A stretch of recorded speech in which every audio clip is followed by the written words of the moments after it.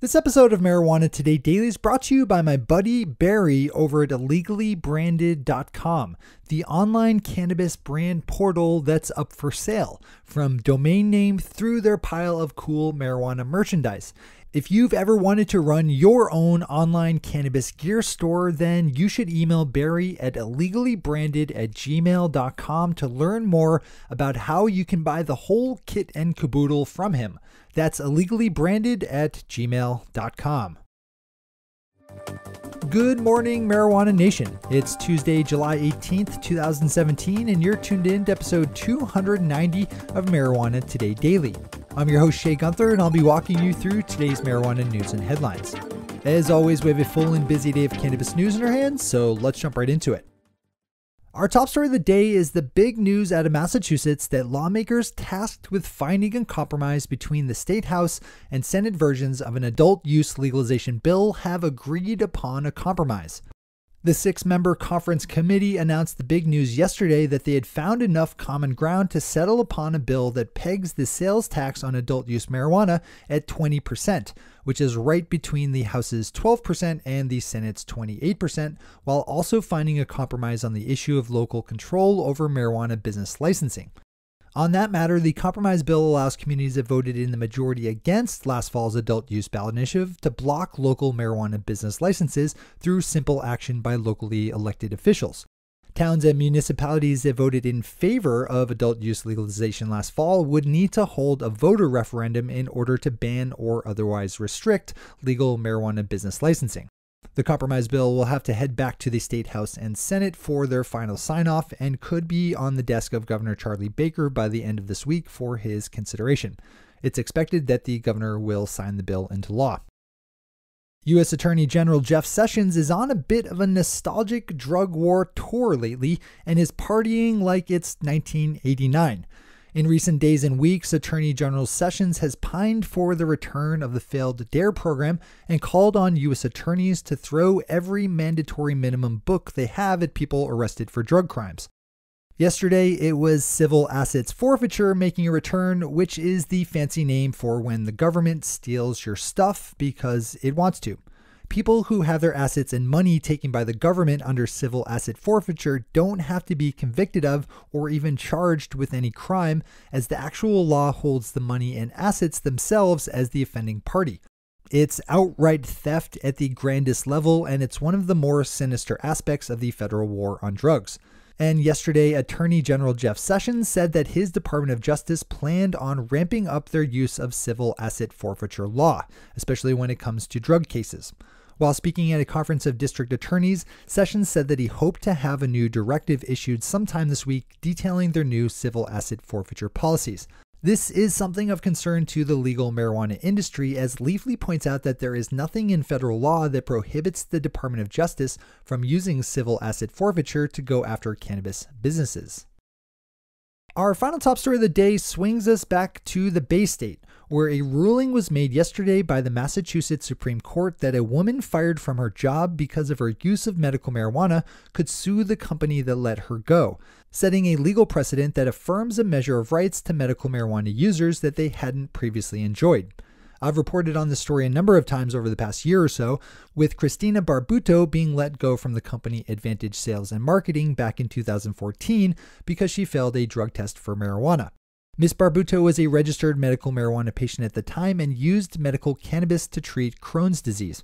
She had informed the company that she was a registered patient and was told that it would not be a problem, yet was fired on her first day of work after her drug test came back positive for cannabis.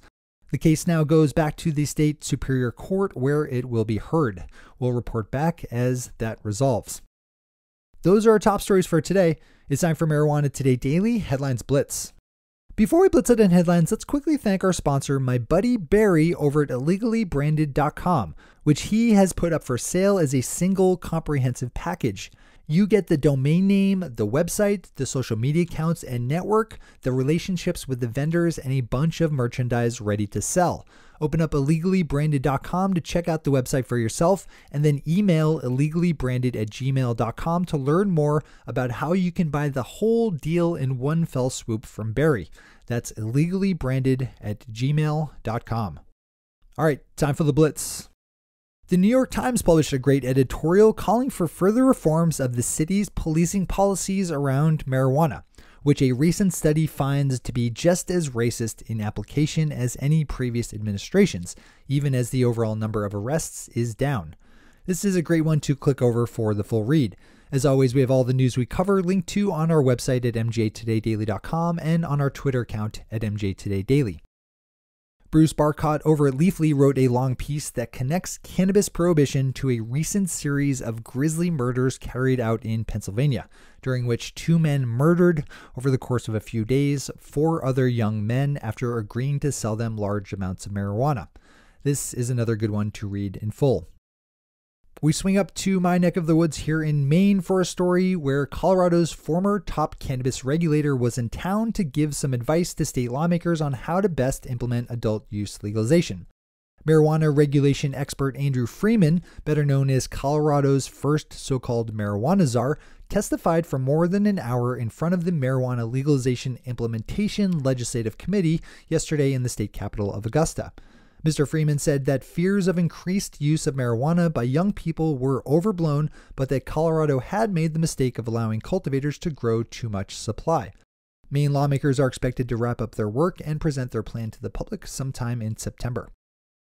John Hiltz over at marijuana.com wrote a good story diving into the global market expansion being pushed by legal Canadian marijuana companies flush with investor cash.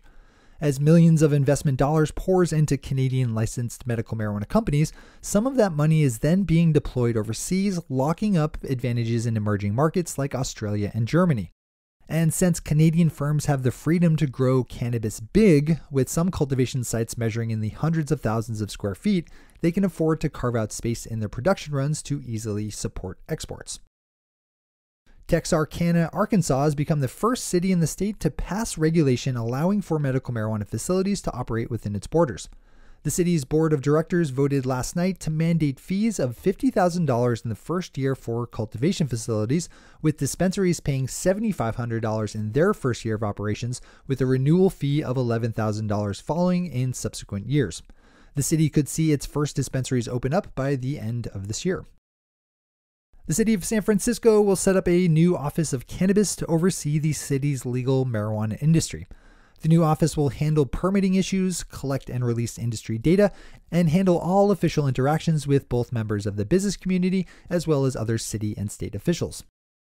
And finally for today, Tom Angel over Massroots has a good piece to wrap up our episode, as he compiled a collection of recent marijuana jokes made by members of Congress.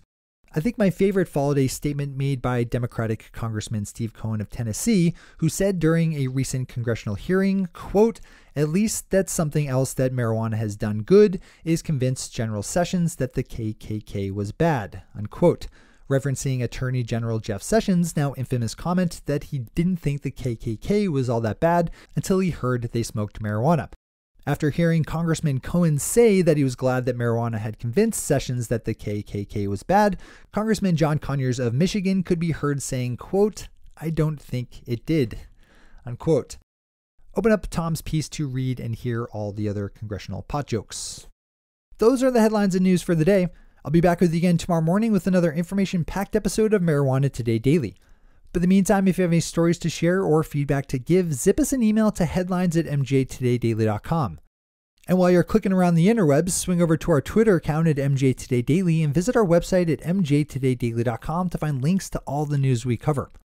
Thanks to our sponsor, my buddy Barry over at illegally-branded.com, and to all of our awesome patron listeners for the support that makes this show possible. To join the illustrious ranks of the patron listeners yourself, swing over to our website at mjtodaydaily.com and click on that big blue button at the top of the page that says Become a Patron. I'm your host, Shay Gunther. Thanks for tuning in and starting your day with marijuana today.